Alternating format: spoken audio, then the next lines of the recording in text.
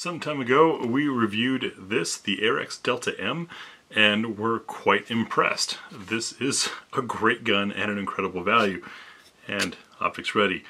Ran this gun exactly as you see it here through Sentinel Concepts course, and we're impressed enough, decided to take a look at another one. This is the Arex Delta X Tactical Tabletop Review and Field Strip, coming up next on GB Gun. Arex, or Rx, however you want to pronounce it, makes quite a few impressive guns and seem to be quite a freaking value. Interesting basic info card here. Hard to ignore a quick start guide that greets you as soon as you open the case. And as we open it up, see we have the pistol. Yes, the tactical model has suppressor height sights and a threaded barrel. We've got one flush-fitting 17-round magazine, and this is probably a +2, doesn't say on there, I'm assuming, taking us to 19 rounds. Inside of this container is something that I think is really clever that Arex has done. You see that end is threaded. Well, this is your entire cleaning kit, and this isn't one of those BS cleaning kits. These are actual brass rods, brushes, jags, etc., everything that you need. And the rods thread into the end of this, and this becomes the handle for all of your cleaning needs. Up top, we've got 3 different back straps, taking us to a total of 4. I would love to show you how they change the way it fits the hand and reach. Those are very important things that you should try when you have a gun that has release. Try all of them, even if you don't think it's going to fit. Ms. T and I have been quite surprised with what we liked and what we didn't, but YouTube doesn't let us show that anymore because they consider it gunsmithing. But you can see here on the M that I ran in the course, I ran the large backstrap on it, and by the end of the course, I think I probably should have gone for a different size. Underneath there, we have an extended magazine release and spring, plastic plates, and hardware for optics mounting. There's a total of 5 plates in there. The hardware and wrenches necessary to use those plates, and our federally mandated lock, as well as the manual. If you've seen any of our videos before, you know that I read the manuals because, well, it gives us an idea of how well the company wants you to understand the product. And in section 1 here, this introduction, which is quite lengthy, is a rather in-depth story about the Delta model pistols, why they were developed. It gives you some nice background. We have a mixture of illustrations and photographs breaking everything down. If you want to know specs, you can either check out the article over on gbgunsdepot.com, or you can pause here and strain your eyes to see that. The rest of the manual is fairly clear. I looked through for ammunition, since people always ask if something can run +P or not. It says that this gun is built for CIP standard ammunition, and SAMI ammunition does not mention +P or not. +P is a SAMI rating. Does that work or not? I don't know. And quite frankly, if I were you and you're considering, do I need +P for this firearm, with a barrel longer than 4 inches, you generally don't need it. It's kind of a waste. So I'm not worried about running +P through this. We might in our range video, but there's no need to run +P ammunition. Let me get all this stuff. Oh, one more bit that I think is pretty cool included in this is an additional spring and guide rod, and this is a 20-pound spring versus the 17-pounder that's applied in there. This is necessary if you're running a suppressor or some compensators, even really wild types of ammunition. Tuning your recoil spring can help with reliability. So it's a nice touch that that is included in with the pistol. Let me get this stuff out of the way and we can take a look at the gun. One of the things that really impressed us with the Delta M is how slim the gun is. It is not only narrow in actual dimensions, but narrow in how it fits the hand. Everything is very nicely contoured. It makes it almost on the small side for my XXL hands, but for Ms. T it made it very comfortable, and for anybody under XXL size hands, it's probably a good fit. Start off by showing clear, of course, and we do have a loaded chamber indicator here that will pop up when there's a round in the chamber. And after that we go to our magazine ejection or release. Decent ejection. That's with the gun upside down. Lock the slide open, since some people say that's cheating, and we still get kick. Now this is an ambidextrous control pistol. Both the slide lock release and magazine release are on both sides of the gun. However, I noticed on this one, you really got to get in there to push that magazine release. I probably did that so that folks with large hands don't end up bumping it from this side when shooting right-handed.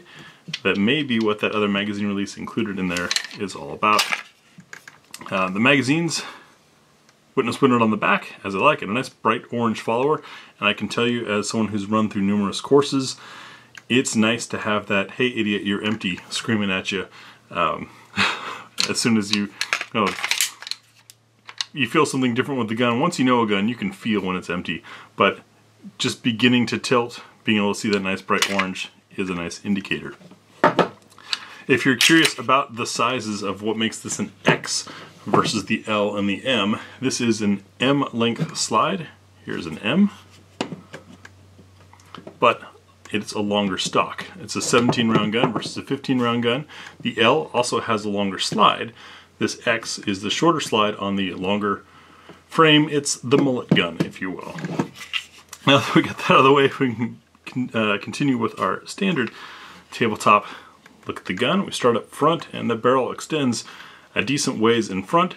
Nice to have the threads end not right up against the muzzle in case you have something that threads a little deep. That allows for a little extra clearance. Thread protector does not have one of those little grommets, so you want to make sure this doesn't come loose if you're going to be like we are and shooting it without something on the end of it. Slide to frame fit, got quite a bit of play up front. Some decent beveling that helps with holstering, and I can attest to that or confirm that based on my use with the M in a training course. But these extra tall sights, of course, to clear a suppressor or possibly co-witness with a red dot that you put on top. As you can see, the serrations here are directional and they really grab. They are nice and functional. We have 3 rail slots underneath coming to the front of our trigger guard. It's textured for those who want a grip there. Also textured underneath to provide a little extra right there. The underneath of the trigger guard is not radiused in any visibly high way, but it fits very comfortably, and I did not encounter any Glock knuckle type experiences in my training with the M. The texture on this thing is pretty nice. It's not visibly super aggressive, and even just rubbing your hand over it, not super aggressive. Like this is something you'd carry and it wouldn't exfoliate you, but it certainly does hold on, and you can see how my gray one has filled in with dirt from training that there is certainly some space there. You notice at the bottom of the frame we have a little bit of a toe that helps scoop in, and as with most 17 round guns, I can get my whole hand on here nice and comfortably. That's great because then I can slam a mag in without worrying about pinching my finger there. This has happened to me on many smaller guns. I also like that the back strap is extending a little bit beyond. That gives you an index point as you're bringing the mag up to hit and go against. You can see this is the shape of the back strap that came on it. Not sure which one it is. I'm assuming some type of medium. Coming around the back, you can see we have a striker indicator. That's because this is a partially cocked gun, which will lead us into our trigger talk. You have some resistance, but a pretty clear tick up to the wall. And as you can see, the striker is only moving a little bit there. Clean break, striker gone. Our reset, it's very authoritative. It actually pushed me past the reset point, but that might have just been me. But brings you right back to the wall for another break. There we go, that's a better look at it. It does have some appreciable weight to it. I would say appropriate for carry or duty use, not too light and not too short. And I say that having run this gun at a shooting on the move course, something that you don't do really many places. Shooting while moving was the intent of that course, not something that well, you want to take lightly or take a light trigger to, because any bump in your step or misstep or things like that while you're prepping the trigger could be a hazard. So I ran the Delta and had no issues. See, our serrations on the back follow the same as the front. And our sight picture, we have a white dot front, black dot rear. and all of our controls duplicated on this side as expected, which is excellent. Next, we'll field strip the gun and take a look inside the Arex. Stripping the Delta is going to seem a little different, a little funky. We're going to check for clear, of course, and then we've got takedown levers on both sides, like you've come to expect.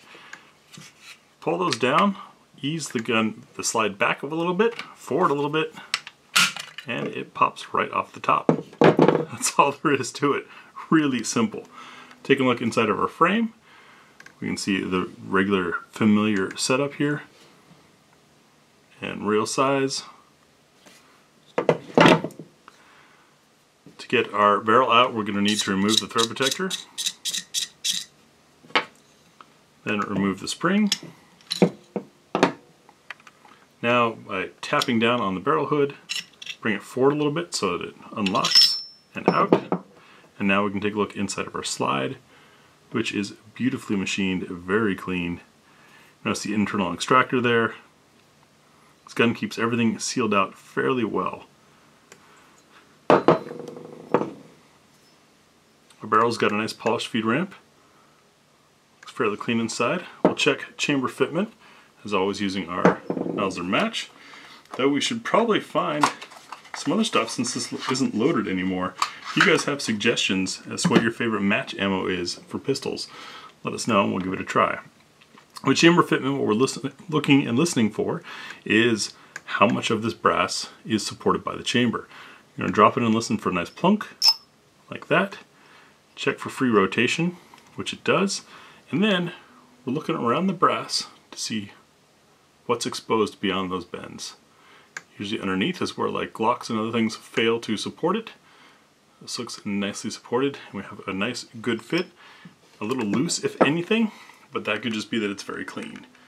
The reason why that's important is if you should happen to have a case failure, in the case of something that's been reloaded too many times, reloaded too hot, bad brass, bad aluminum, depending on what you're using for ammunition, when the brass wants to rupture, where it's not supported is where it's going to explode.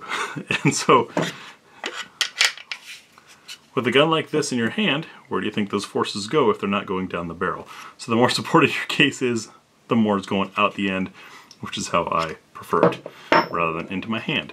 I've known of a few cases of a rupture happening in an unsupported gun, like a 3rd gen Glock or something like that, and it has ruined their day and ruined the gun, but otherwise, no real harm done.